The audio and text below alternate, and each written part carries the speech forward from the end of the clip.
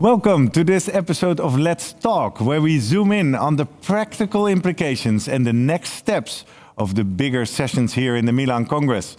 And in this episode, we are talking about full arch reconstructions, the surgical approach, and when is it time to keep the dentition.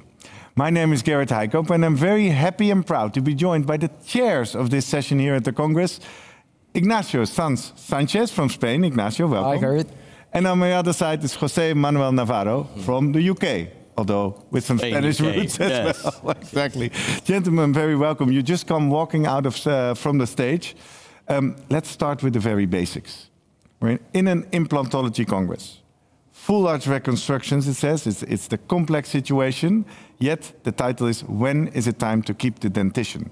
Ignacio, why do we need to talk about this topic here in this Congress? I think it's important to realize that as dentists, we need to face one of the most prevalent diseases in humans. These are caries and periodontitis.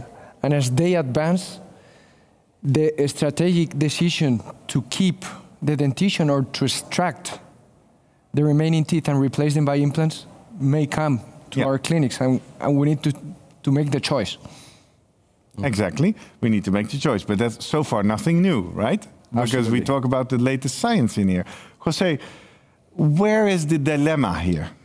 The dilemma really comes because there are a lot of what we would consider overtreatments that are being done globally. And I have to say it is more of an American thing than European, although we do see it to some extent here. We have dental chains that advocate for full extractions of teeth, oftentimes very healthy teeth that could have been perfectly salvaged for many years, maybe even forever. And these teeth are replaced by dental implants that might not last so long for once, but moreover, they're really not the right treatment for this type of patients. So the ethical issues around it were very well discussed in the session today. Exactly. So we might be dealing, or you're alarming our community for a risk of overtreatment. And you say the ethical discussion. You actually had an ethicist talking. Dominic Cross from Germany was in your session. What is the key ethical dilemma here that the dentists need to get aware of? There are several dilemmas.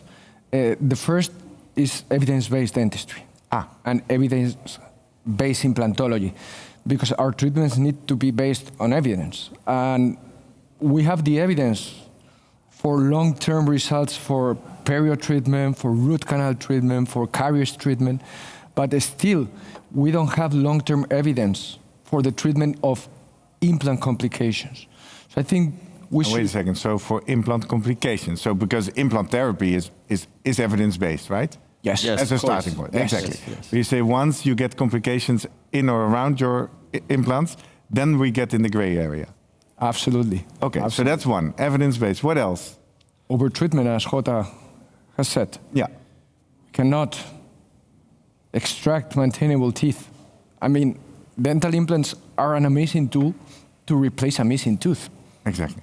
But it should never be the first choice of therapy to treat teeth with a compromised perio or restorative prognosis. Never?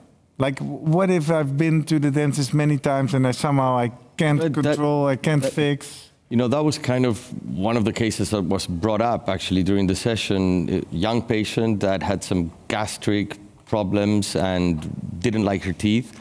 The teeth were non-periodontally involved, had some rampant decay. They did have decay because of her gastric problems, but the patient asked the actual surgeon whether he would extract all the teeth to place dental implants on.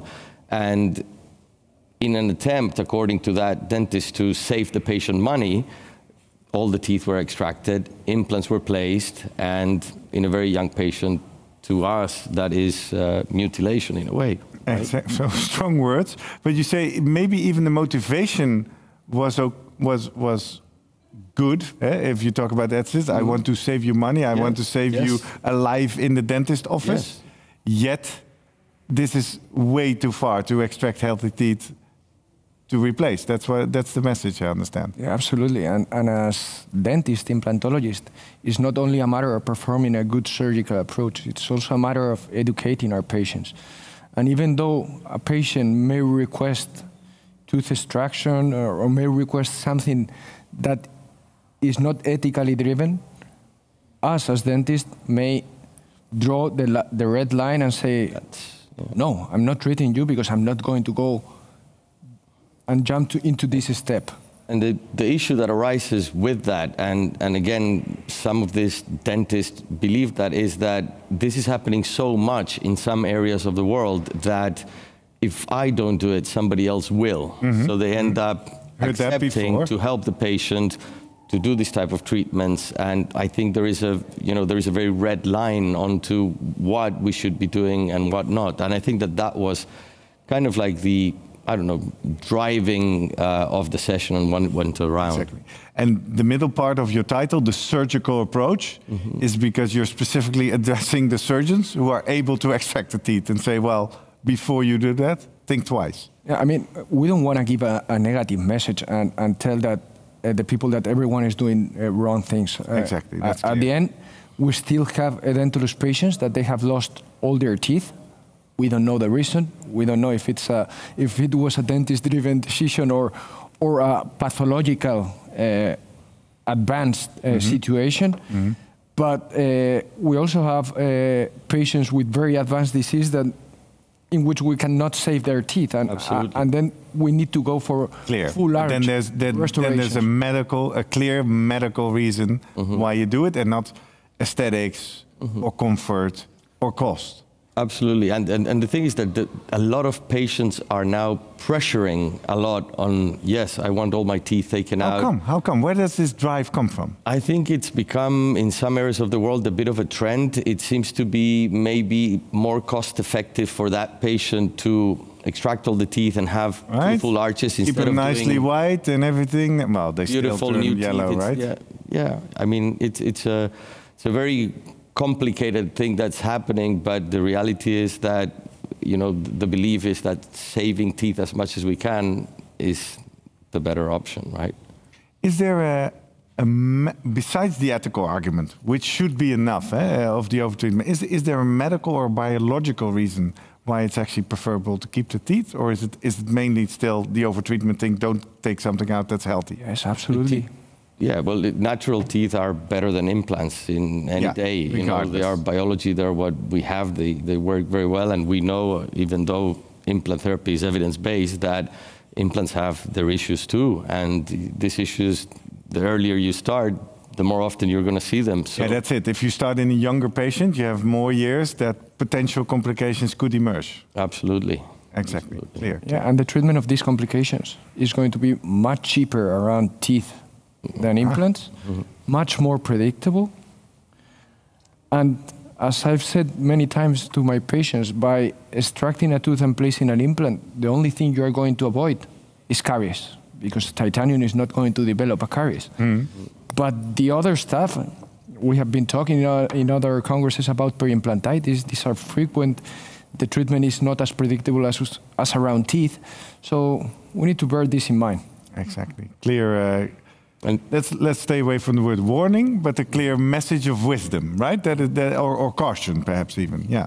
And don't get us wrong, there are times where it's fully appropriate to go and do the full extractions, and we saw beautiful cases from the presenters today when that was the right thing to do. And many of the congresses before. But what I sense is that you see there seems to be a societal trend where this becomes more normalized, and we as dentist community should not run after the carrot altogether, right? Take some sense and wisdom. I see one of your speakers, Georg from Austria, also talked about the indications for bone resection. What area, what happens there? Sometimes to perform implant therapy and make it, let's say, better, even better aesthetically, sometimes there is a need to reduce bone, to do resection of the bone. But what George what he did was really explain when this was the right thing to do, when it shouldn't be done so much, and kind of like get into that topic as to whether resection is a good time and when not. So it's just another application of the same principle. Don't overtreat and know what you're doing and when you're doing it. Yes. Yeah, and I think he also showed us very beautiful how even in cases in which we need to be a little bit more restrictive in terms of bone reduction, we can do it minimally invasive. So we don't need to raise big flaps, be very aggressive. So still we have cases in which we can do it very gently, and the outcome is going to be also very nice with better patient reported outcomes. Exactly, exactly.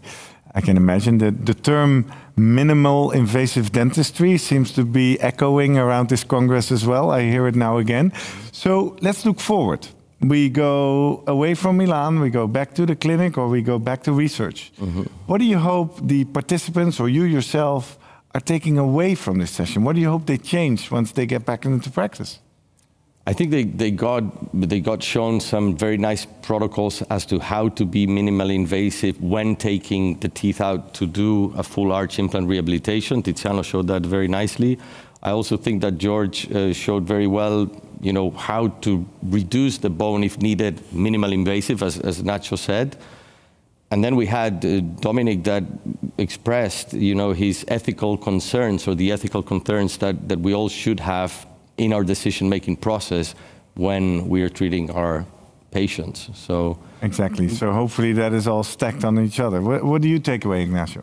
Yeah, I would encourage everyone to look to every case individually. So we're treating patients, we're not treating teeth, we're not treating mouth, so we're treating a specific patient. So we need to listen to the patient, we need to educate if it's needed, and then we need to select our treatment first based on evidence. Every treatment should be evidence-based. And then we need to see the patient demands and try to merge everything, but we should not consider every patient as a unit, because every patient is unique, and we need to take that into consideration. Yeah, so a call for a more personalized approach, less standardization. However, I'm triggered by your word, we should spend some time on educating the patients. Now, obviously, and not only dental professionals, but also medical professionals, doctors, PAs, everybody is dealing with Dr. Google or Dr. Social Media. So now this patient is in your chair. Yeah, it's nice you try to educate me, but I have the internet and I've seen that it's possible. Everybody's doing it. Have you experienced or found a way or an argument to actually get into the conversation with this convinced patient or client or person? I mean, I personally feel that patients come much more informed than they used to, for sure. And especially, I practice in London and in Spain. I find it that in London, where I practice, they really come with an encyclopedia in their head, and even more in Spain too. But at the end of the day, I think it is our responsibility as their, medical, professional that is going to treat them, to guide them into what we believe is evidence-based, as Nacho said, can work long-term, and is the most minimally invasive treatment for them to be successful. It's on our hands at the end to decide whether to do. Yeah, I understand, José, but so what do? I'm now in your chair, and I know what I want. I say, what do you mean you can't extract? I've seen extract super simple, give me an implant. I've referred many patients away that have come to me and said, I would like to have all my teeth taken out, and you can do teeth in a day, so-called teeth in a day. You can come and get new, beautiful teeth, and that's what I want. I've referred them away. I don't do that. I'm sure. So you make a personal leadership choice where you say, no, this is not for me. It's fine you want it, but not with me. And I give you a strong advice, don't do it. If I strongly believe that that case is not a candidate for that, yes, definitely. And for you, Ignacio, any practical advice on how to deal with these stubborn patients? I mean, the good thing, and seeing it from a positive perspective, is that most of the patients rely on you. They come to you and they place. It's not as bad as I depicted now. Yes. And they play the trust on you. So that's the positive thing.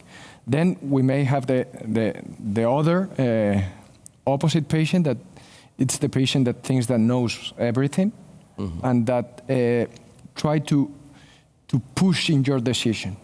So I think it's a matter of becoming a leader in that specific situation, and at the end letting the patient know that he or she has selected you. You have not selected him or her. So I think we need to face that with sometimes difficult, but the good thing is that it's not common. Exactly. Trust is a very important word. These patients are coming to us because they trust in what we do and they trust in our knowledge. And that's when we start treating them. So generally speaking, you can guide your patients very well as to what they should be doing once they're in your chair. So to answer your question, most likely I will be able to convert that patient and tell them, look, this is what's right, follow me. And it's very unlikely that they'll go and get a treatment done somewhere else. It can happen, and it has happened. It can happen, and then you say, well, that's okay. Yeah, and still today, most of the patients, even we invest a lot in internet, in Google, and in all that stuff, most of the patients comes mouth to mouth. So they really trust on you, and they have very good positive feedback of you as a dentist. So that's the good stuff. Exactly. Absolutely. I'm happy to hear that even in dental marketing, mouth to mouth is the thing that still works best. Very fitting for your professional. All right. Gentlemen, I'm very glad that you shared a little bit about the background of this session. I'm very excited to go watch it. Thank you, Ignacio. Thank you, José. And if you want to learn more, go find out the full 90-minute recording of this exciting session with the 3 different speakers in the Milan online library. And go educate yourself based on science.